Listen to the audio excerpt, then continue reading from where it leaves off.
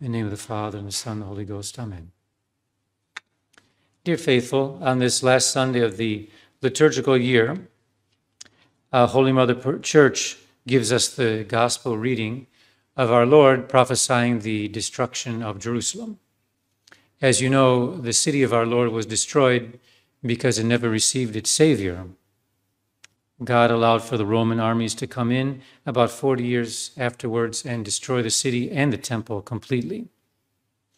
So this was actually done, and it's an historical event, but the wisdom of the Church, or Mother Church, has determined that this is a very good image of what will be the general judgment, the second coming of our Lord, when he judges the good and the evil.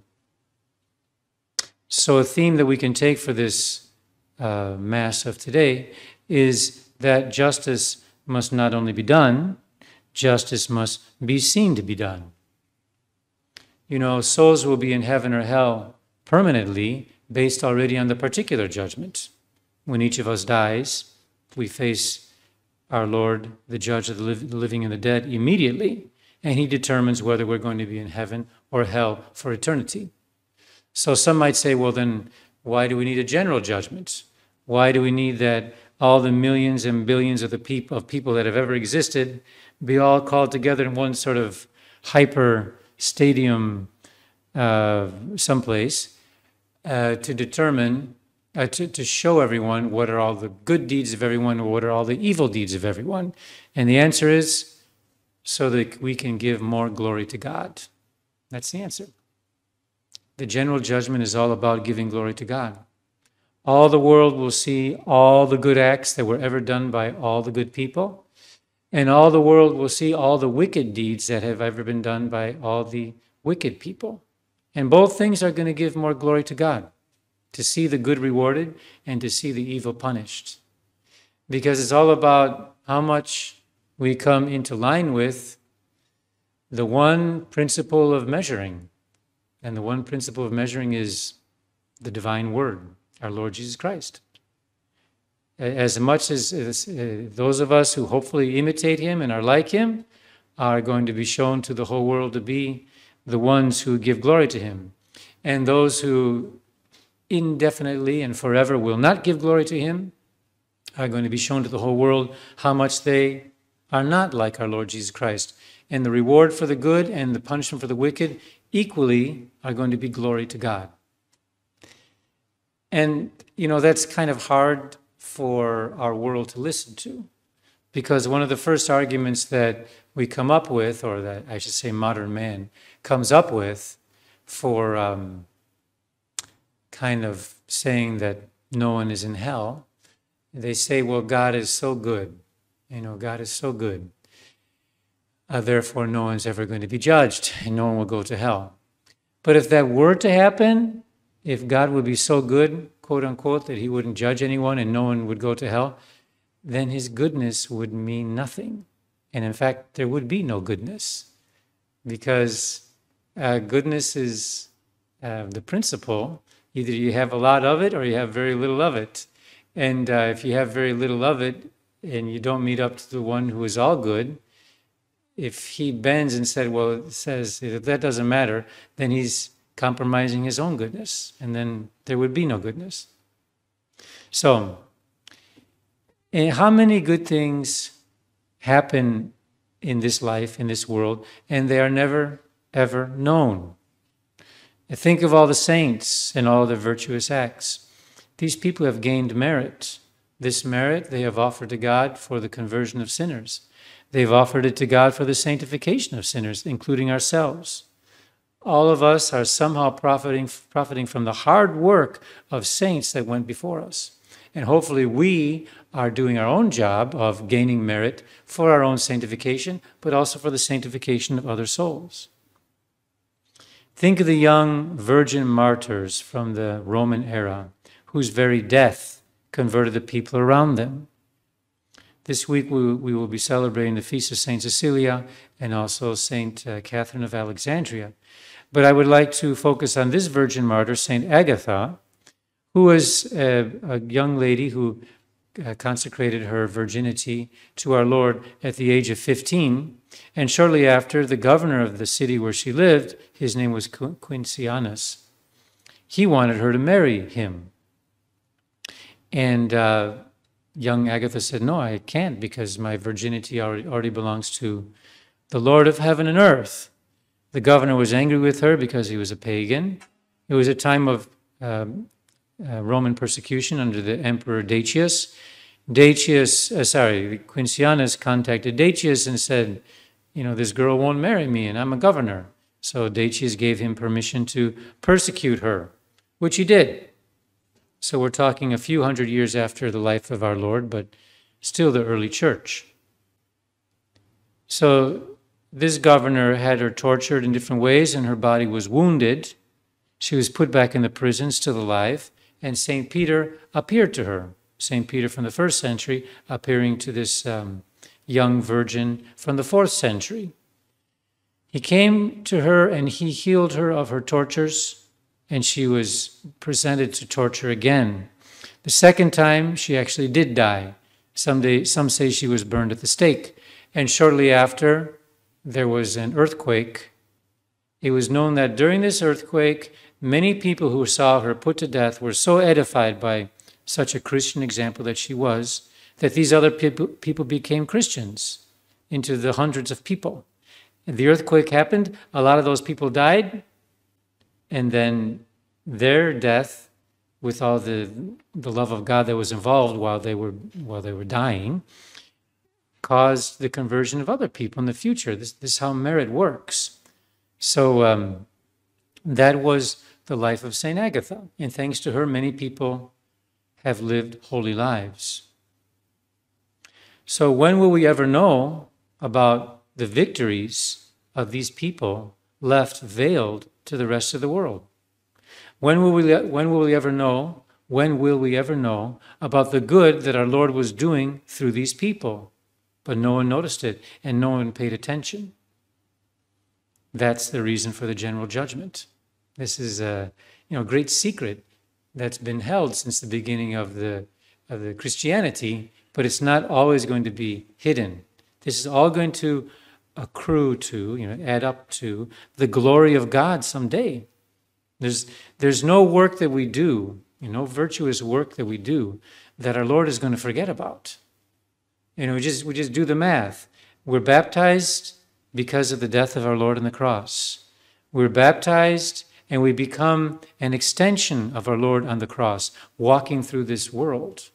If we're doing virtuous acts, that's all part of his passion and his crucifixion and of his greatest prayer to his Father. Just as his crucifixion is probably the greatest known historical event of all history, so all of our acts, which are part of that crucifixion, are also going to be made known. That's it's a logical thing. It's part of the cross, so it's going to be made known with the cross. And now we look towards the other side. We've talked about the virtuous people and how none of their good deeds can be hidden. What about the other side? We have to think of the wicked. The world has a way of honoring people who do not have much to do with our divine Lord Jesus Christ. Some of them have been openly cruel against our Lord Jesus Christ, but some may be, let's say, neutral on this question, and even when they've been sort of kind of ambivalent or magnanimously neutral on this question, they still have kept our Lord off on the sidelines. I'd like to tell you a little bit about a country I lived in for almost 10 years, Mexico. And this country won its independence from Spain in the year 1821. They had a few years of being Catholic under a monarch, but after about 3 years, they executed him because they did not want a Catholic government. They wanted a Masonic government of the Masons. So they had quite a few years of anarchy, and finally they settled upon one of their own local people from their country to rule them. And this was their president. He ruled from 1851 to 1862. I guess some credit is given to him for unifying the nation and so forth, but I have a hard time believing that because the nation was already unified before their independence. So, but what I know him for is stealing churches, stealing Catholic schools, stealing seminaries, monasteries, convents, and orphanages, and saying, these buildings now belong to the government. All of you who are living in them must get out. The national eviction notice. They have a very nice word for it. They say, oh no, this was expropriated. You say, oh, this is quite a nice government building. Where did you get it? Well, it used to be a monastery, but it was expropriated. Sounds like an official status. Oh, you mean it was stolen with deaths and barbarism? Well, we don't like to say that, but yes. That would be Mexico in the middle of the 19th century. And so this leader who did these things, he is hailed as the father of the country. This is a true disgrace. And you can go to whatever city or whatever village, no matter how small, in the country of Mexico, and you'll find somewhere a monument of him, a statue of him, a big painting of him, or something like that, because everyone has to give reverence to this Masonic leader. And on the other hand, if you deface some of these images or whatnot, you get fined or put in prison. So, the Masonic world makes sure that we recognize and honor their Masonic, I guess they call them heroes, Masonic heroes. I would call them Masonic villains. Meanwhile, think of all the Catholics that were persecuted by this wicked man. So when are we going to be able, these good people, instead of this man who apparently had the victory over them in this life? And this is an important point. And we might say, why is it that the good always get persecuted and the evil always get honored? This discourages people from being good people. And the answer is, you have to see the thing very supernaturally. If we understand from the beginning that, again, our baptism is the beginning of our life in Christ. Our baptism is the beginning of our life in the crucifixion of our Lord Jesus Christ. Then we'll understand if we receive persecution and if the wicked people of this world are honored and lifted up, we'll understand that, okay, I'm going through some unfortunate things. I'm going through a form of persecution one way or another. That doesn't mean I'm doing the wrong thing. And that doesn't mean that God is not allowing this. God allows that because there are victories being won for him. And I hate to be sort of gloomy here, but even the wicked person who's behaving like that, someday he's going to hell. And his going to hell is going to give great glory to our Lord Jesus Christ. Do I have to repeat that one? I will. Someday his going to hell is going to give great glory to our Lord Jesus Christ. Because what you have there is our Lord Jesus Christ, who is the measure of all goodness. And those who do live according to our Lord Jesus Christ are giving glory to his goodness. And those who live against our Lord's goodness, someday are going to be punished for that. And that's going to give glory to his goodness. So, we have to sort of step out or step away from the scene to say these things and to think about these things, because otherwise it sounds like kind of like cruelty on my part to say such a thing. How can I be a true herald of the Sacred Heart of Jesus Christ if I'm saying that this man going to hell is going to give great glory to our Lord Jesus Christ? But I just gave the explanation for that, and if we sort of do the math on it, the logical reasoning on it, I think we all understand how this is a truth. As our Lord rewards the good for being good, this gives great glory to God. As our Lord sends souls to hell for not being good, this also gives great glory to God. Because our Lord is this measure, this yardstick of goodness. He's the divine word. We are good or not good depending on how much we are in accordance with him. So as you know, the truth cannot always remain silent. It is true that our Lord will not be forever ignored. In this life, we have the time of mercy. That is to say, the Sacred Heart of Jesus is always extending a hand to offer us forgiveness and a second chance. And thanks be to God that he is. I mean, which of us can say that, we don't need to use confession that much? I think it's obvious to all of us. Here are the 10 Commandments, here are the 7 sacraments. Live in accordance with the will of God. But if you slip up, and when you slip up, there's the place, the confessional, to get on the right track again. All of us are depending on this forgiveness and second chance, third chance, fourth chance of the Sacred Heart of Jesus. He's always making conversion and sanctification of the sinner available and possible. And all of us are beneficiaries of that. If our Lord lets the wheat and the cockle grow up together, it's because a lot of times the cockle can turn into wheat, good wheat. I know it doesn't happen like that in, botany, but it does happen like that in souls. What a miracle. And a lot of times that cockle turns into wheat because the wheat is making sacrifice for their conversion. That's our job. But things do come to a close. And this is when the season of mercy comes to a conclusion. And this is when the season of judgment begins. From thence he shall come to judge the living and the dead. Our Lord cannot remain forever a hidden divinity. Sooner or later, all of his righteousness and all of his power are going to be made known. And these things are going to be made known precisely because he is good. If our Lord didn't reward the good, he wouldn't be good. If our Lord didn't punish the wicked, he wouldn't be good. So he'll make it known by exposing to all the world who the good people are and what are all the heroic things that they did in order to bring about the reign of Christ the King. And he'll expose their prayers and their sufferings and their sacrifices. He'll make it known to the whole world what their victories were over the wicked ones, all the conversion of sinners, all the graces that came to souls because of them, all the sanctification of people that happened because of their sacrifices. It will be beautiful. It will be beautiful.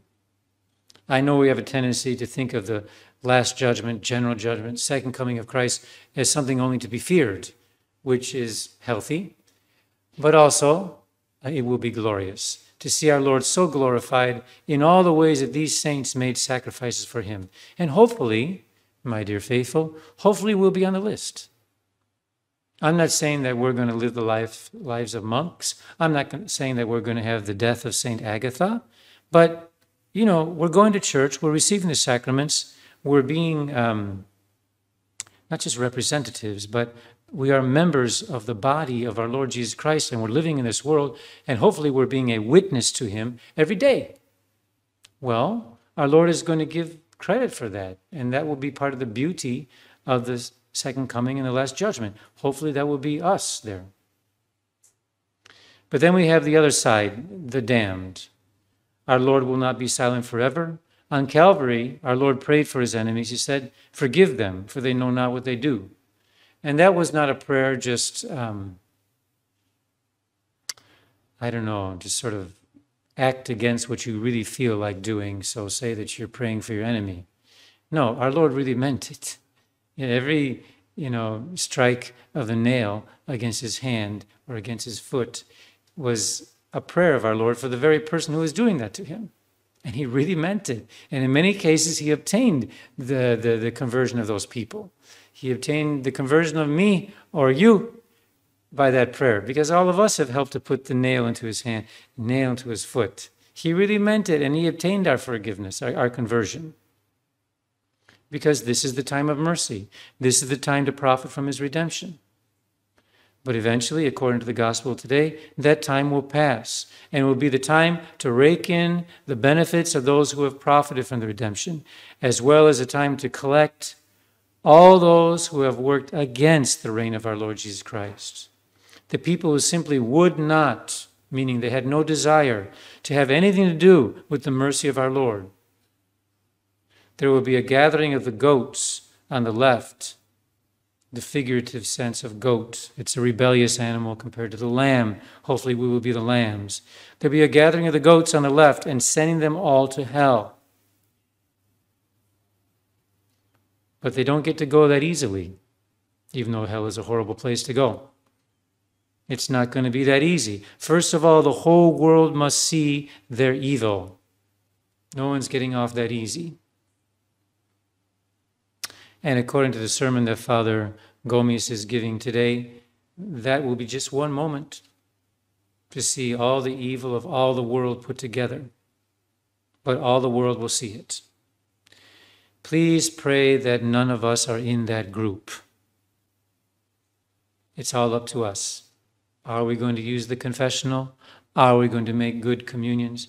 Are we going to make the sacrifice of the Mass into the sacrifice of our own life? That's up to us under the influence of grace, but it still depends ultimately on us. Our Lord endured a lot of harsh treatment, and he did that in order to offer them the chance for conversion.